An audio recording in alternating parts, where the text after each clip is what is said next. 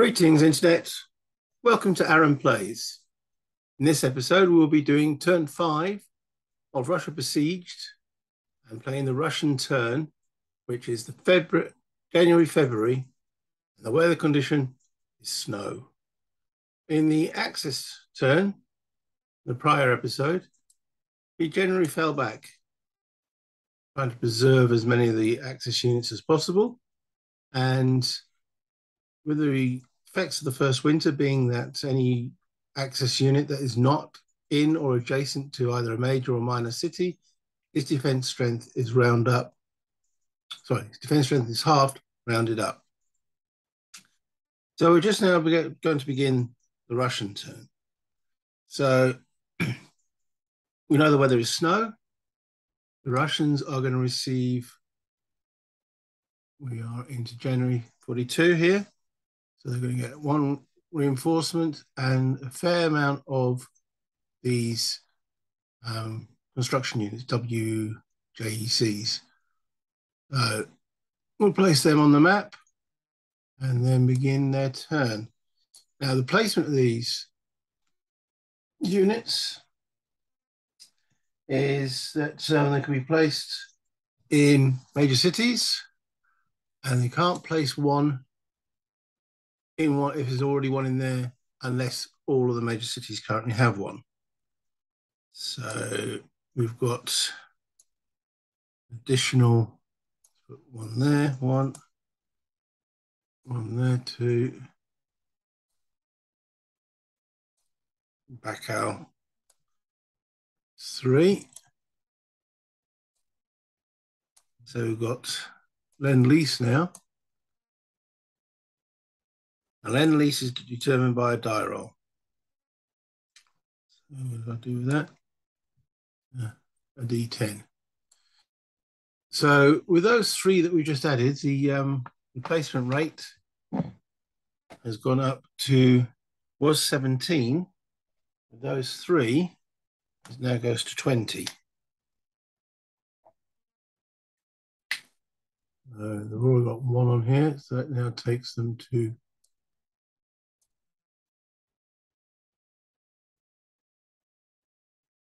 no, we're just taking 20, haven't we? So they've got 21 replacements.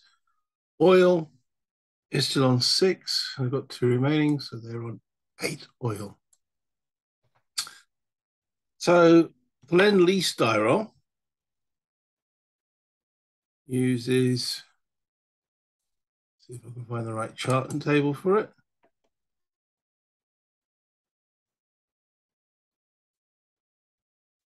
Okay. One is here. So the higher the better. Here's the actual roll. 3. The A through Persia is 3. Manx. So as long as these routes are open, which they are currently, so they're gaining 5 additional replacements there, taking them to, now, 1 in every 5 can be armor. So technically oil, so let's do that. They're getting 4 infantry. So giving them a total of 25 infantry replacements and 9 armor. So let's spend that. Okay, using, where's their losses? Okay. 9 armor, that gives us 2 of those. That'll leave just 1. And then we have, okay, we want to make some of these shock armies up. So let's use 2 of these. Oh, am I jumping to assumptions here? How many shock armies are the Russians allowed?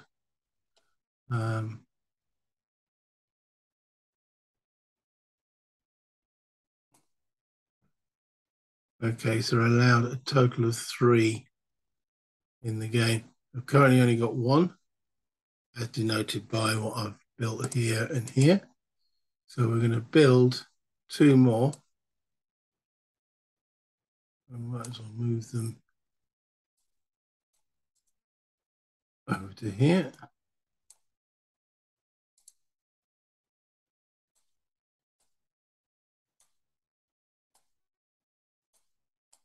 bring them onto the board. Okay, and so far that has cost them 10 infantry replacements and their armor. So they've still got 15 further infantry. 2 6 12, 17. Let's just get the two big 7-4 units. That's 14. They've got 15. That will leave them with 1. Okay, so that's their replacements, which can be built on any of these units or brought in from the east.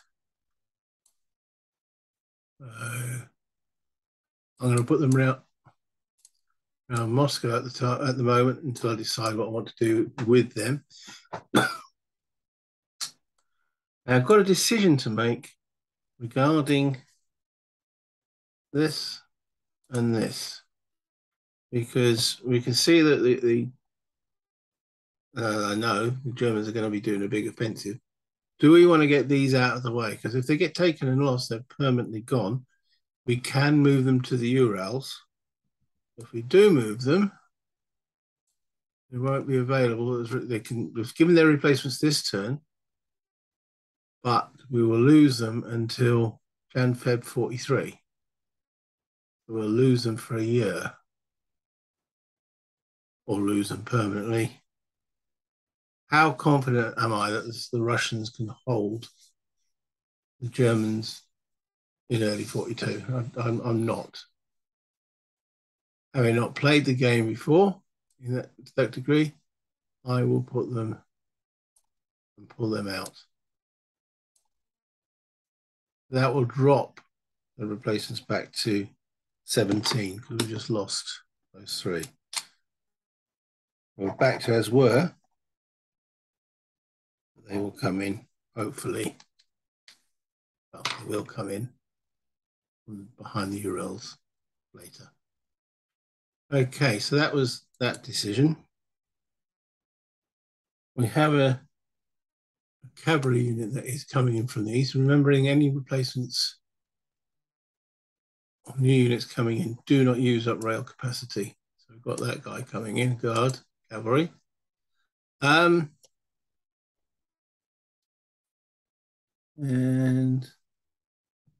yeah, that's pretty much it for this turn for replacements. Now looking at the movement, so again, all units in snow is half movement rounded up, but the Russians in snow move better than they do, well, about the same, isn't it? Yeah, a little bit better, their armor. Their infantry can't move at all in clear, but they can. We've got 1 movement point in the snow.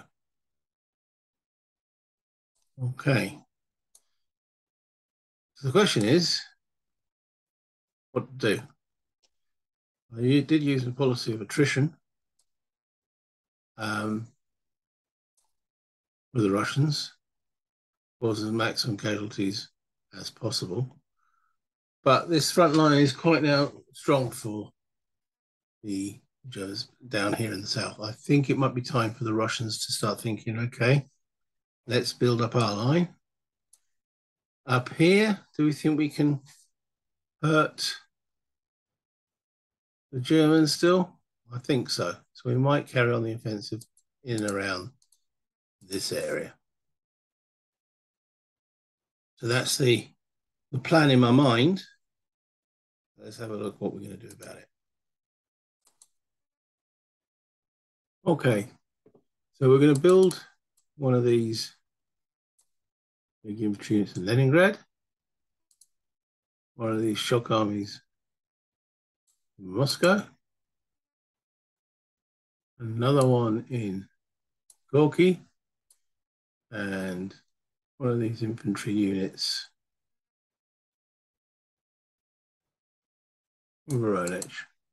Okay, the cavalry unit coming off. Now, so during the snow, the Russian rail capacity, but it's not affected by the snow.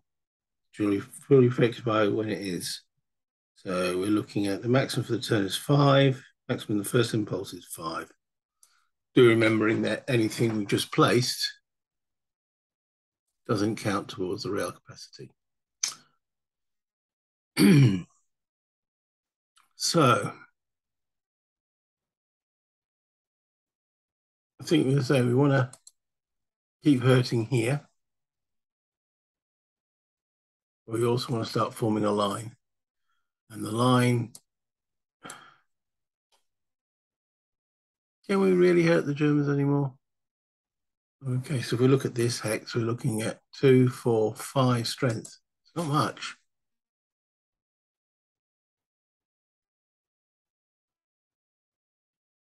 It's not much at all, is it?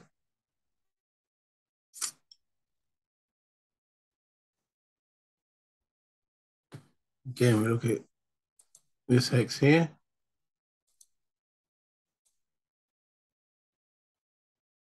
3, 4, 5, 6, 7.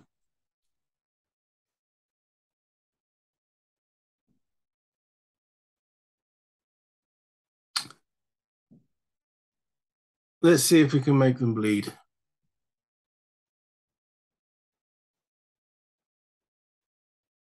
Okay, so armor through forest is 2 movement points.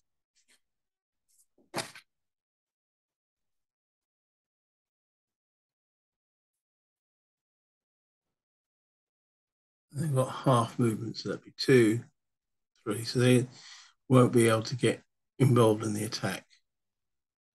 Is what I'm looking at here.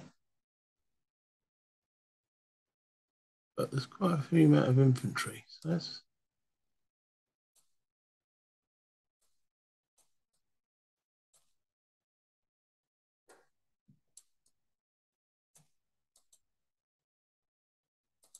remember the stacking for these is 2 of their armies.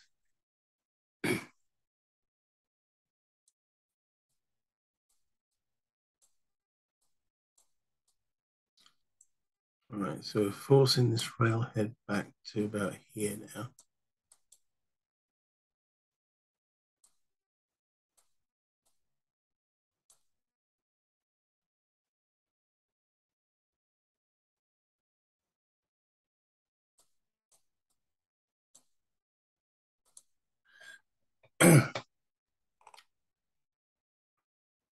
Okay, so we're going to move one of this Voronezh unit, which I'm allowed to move. It was built by replacements. It moves to there. That doesn't use up the rail capacity.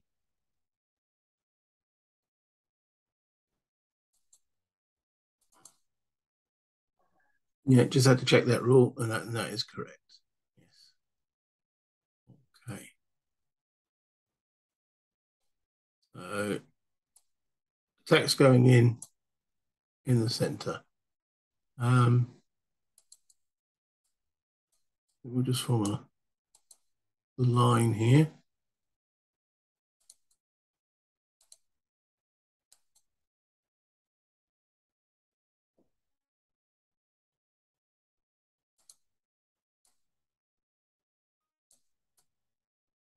That will then go and sit on there in a moment in the second impulse. Okay, so what can we actually get?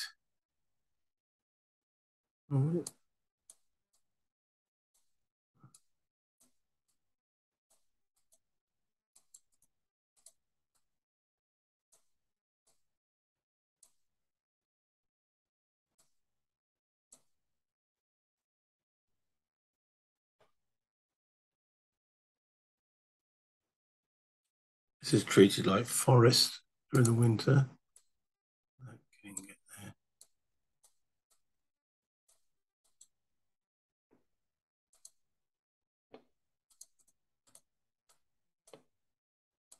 there. I don't see any reason why they shouldn't move up.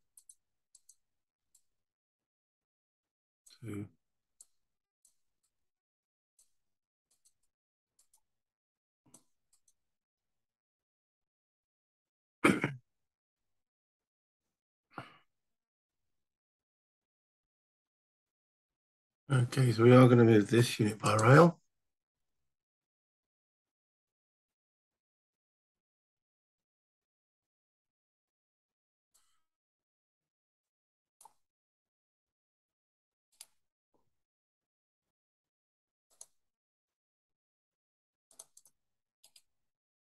I had that problem last time, didn't I? It's the wrong marker. Oh, you stop cloning. Delete. It was the wrong marker, wasn't it? Where's the Russian rail?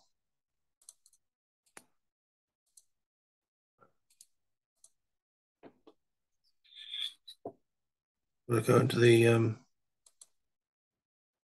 head.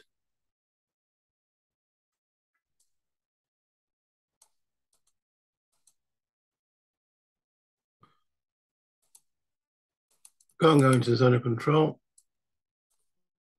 That'll be able to move in the next second impulse. Okay. Oh.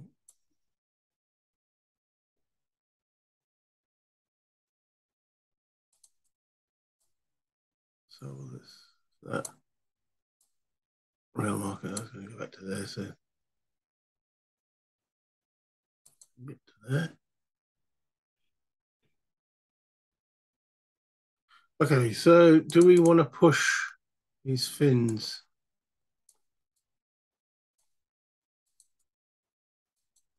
I think we can go into this X here, and that rail head back. We don't have to attack as yet, so get the landing garrison in Leningrad just in case. That looks fine. Okay.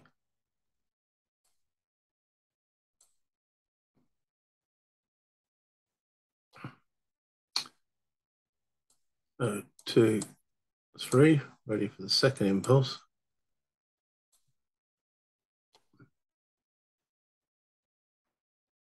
So again, we're talking about forming the line here.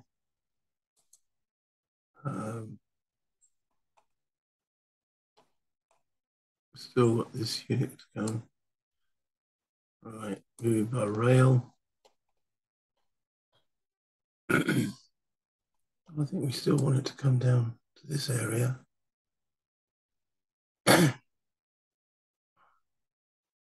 Ready to help in the second impulse. Shock army.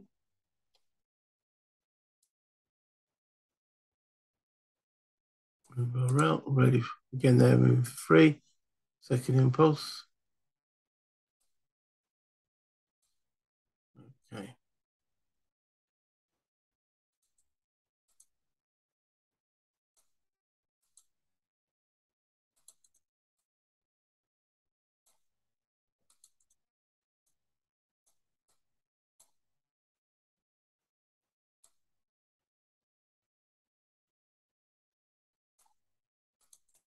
We still want to occupy that city with an armored unit.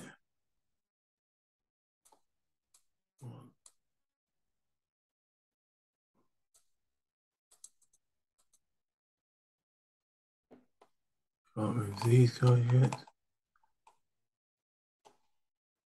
Quite happy with the Paras staying in Moscow for the time being. Ah, the Archangel unit I forgot to move last time. So he's going to move by rail.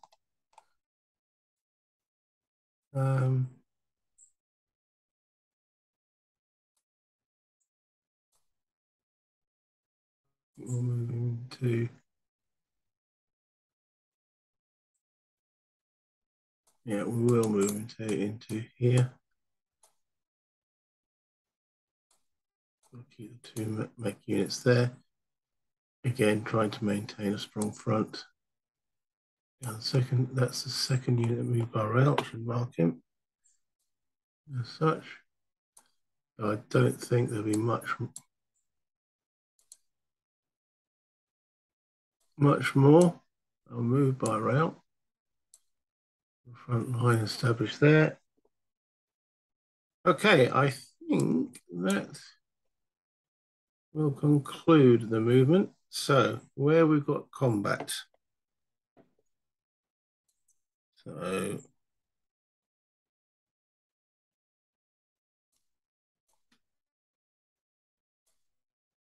these aren't exact odds at the present moment. I'm just placing combat markers where we have combat.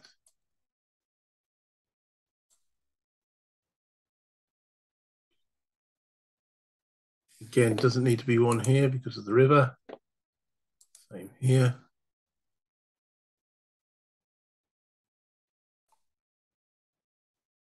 Same here. Okay, so we're looking at 3 potential combats. Let's close that one. 4, we've got to attack this guy, this hex. We don't have to attack this hex because we're across the river. We could, but we don't have to, so we won't. Okay. Let's look at this hex. It's defended by, and it's at full strength. Yeah, that is at full strength. What about that? But anyway, so it's 9 plus 6 is 15. Now we're attacking with 11 plus 12, 23 plus 6, 29, 15. Not enough. Well, it's 1-to-1.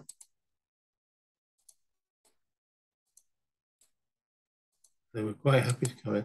This will be 1-to-1. That 5 will attack there. Quite happy with that. It's attritional. Okay. Forgot about they are still they actually are at normal strength. Does it matter? Continuing. These definitely are not. So they have a defense of 2, 4, 5, and we are attacking with 5, 10, plus 12 is 22, plus another 9, into 32, 31. 2, 4, 5, 31, that is 6-to-1. And then we've got down here, they've got 3, 4, 5, 6, 7. And we're attacking with 6, 7, 8, 9. That's a definite soak off. So those are the odds on those attacks. A couple of 1-to-1s, a big 6-to-1, and another 1-to-1.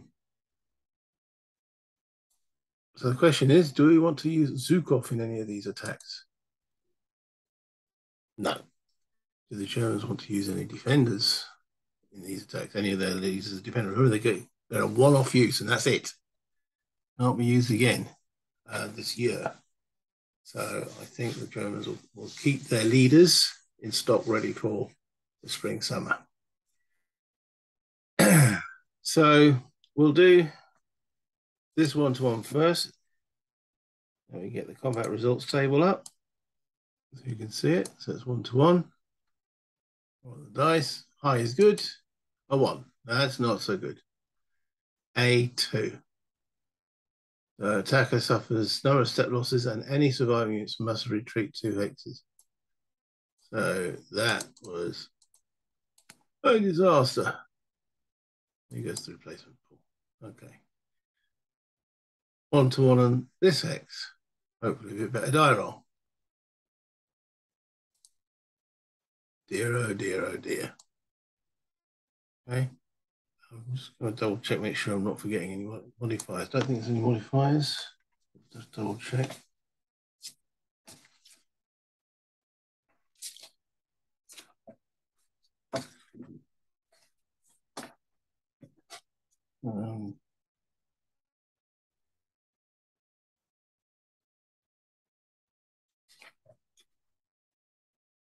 There's no modifier here. There's no modifier on this one either because both sides have got armor involved. So lose 2 steps. It's got to come from the armor if possible. So flip the first loss, and then we'll take an infantry. Yep. Then we're going to fall back 2 hexes. 1, 2. They've got to fall back 2 hexes. 1, 2. Well, that didn't go too well. Okay. All right. This one, 6 to 1.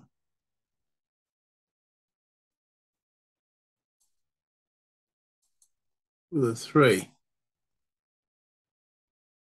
D3.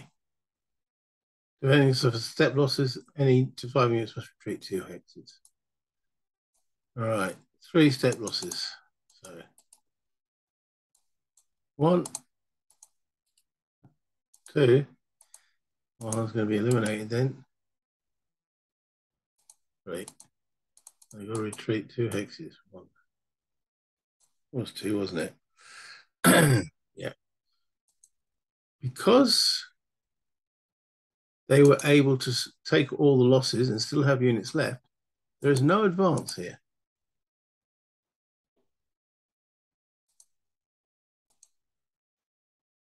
Using the standard combat results table, we can only advance after combat if it results in a DE result, or if the step losses that were required has more steps than the defender has, which in this case hasn't. So there's no advance after combat there. Okay, and then the final attack, this one here, at 1 to 1, we're going to get better on the dice. At last, a 9. 1 to 1 with a 9. D1. Going defender takes 1 step. Hoping for a BR would be nice, or obviously X2.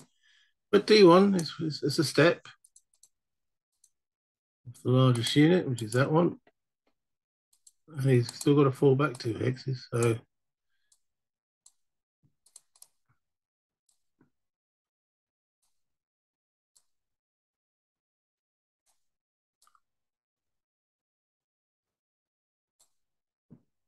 let's go there actually. And again, can't advance due to they were able to take the losses. Okay, that didn't go too well. 2 1s, a 3 and a 9. Yeah. Okay, so now the follow-up impulse. Second impulse, remembering now the Russians can only move 1 movement point with their infantry. Or was it 2 and 2 movement points? So I'll bring up the chart again. So snow, Russian armor can move 2 movement points. Guard can move 2, and all other infantry 1.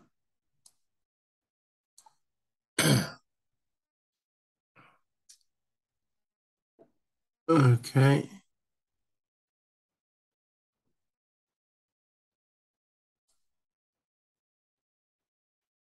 Yeah, the next turn it could be fairly good weather, so let's put that back.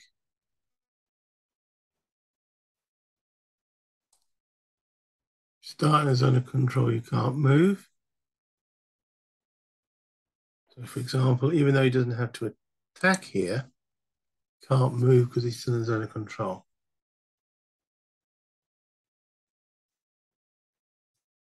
I don't think we want to attack. We've seen that the Germans defending these areas, they are still pretty strong. So we can't catch up with these guys. I think it might be form the line.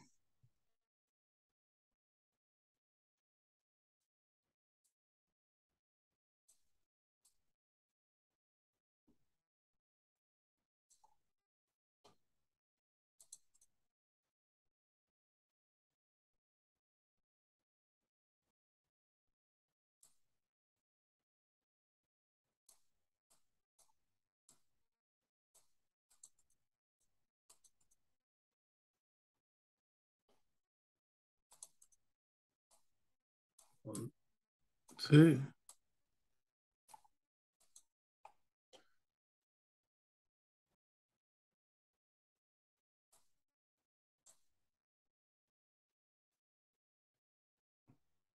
Yeah, it was a bit upsetting that that effect didn't work too well, did it? But I have everything.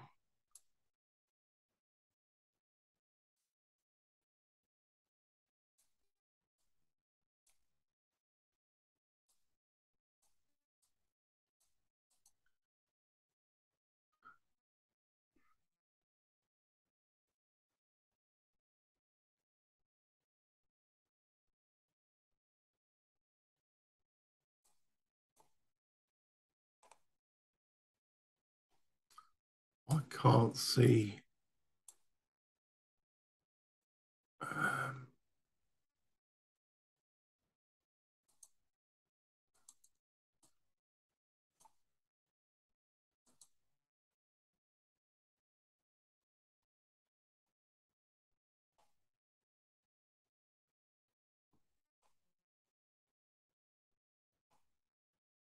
okay, well, I think that's pretty much it for the second impulse.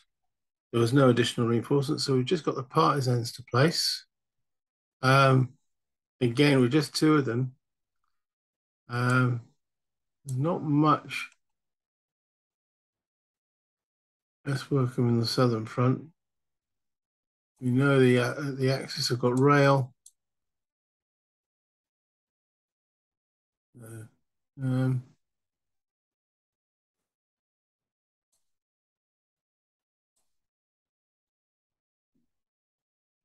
you know they want to build up. They move down this way. So let's see if we can curtail the supplies.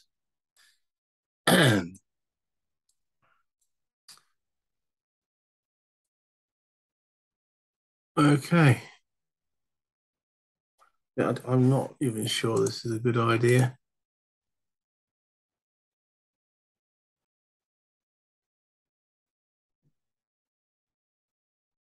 No, let's leave it as such. I've done it now, so let's leave it as such. Okay.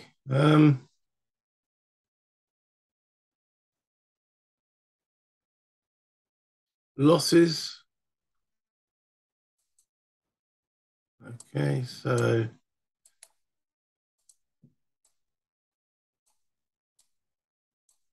not that significant for the Germans for the winter. So a couple of those one-to-ones could have gone better, especially in around here. Um, but that's what happens. We're all slaves to the dice at the end of the day. And that's what does make the solo, playing this solo worthwhile, is that obviously I have no idea how those attacks are going to go in. And it does create an interesting situation, because if those attacks had worked and caused and pushed back, then there was a chance that the Russians could have started enveloping this position with the attack here as well. That didn't happen, but it could have done. So, as we don't know what the weather's going to be like next turn and the potential for it, if I bring up the charts, weather. There we go. So March, April. So March could be mud, light mud. Snow could still be relevant. And we might even get some clear. So we don't know. And I've got to plan accordingly, especially if it's going to potentially clear in that second impulse. We've still got to think about a line to defend, because the Germans are still very, very powerful. Not as powerful as they were previous year, but still powerful enough. Okay, well, that ends this particular video. Are they called videos now? I'm going to call it an episode. Thank you for watching. Please hit the like button if you enjoyed it. Subscribe if you haven't done so already. It would be much appreciated. And comments, as always. I do enjoy them. And again, if you can point out any obvious flaws, gotchas, again, it's appreciated as well. So until next time, goodbye, Internet.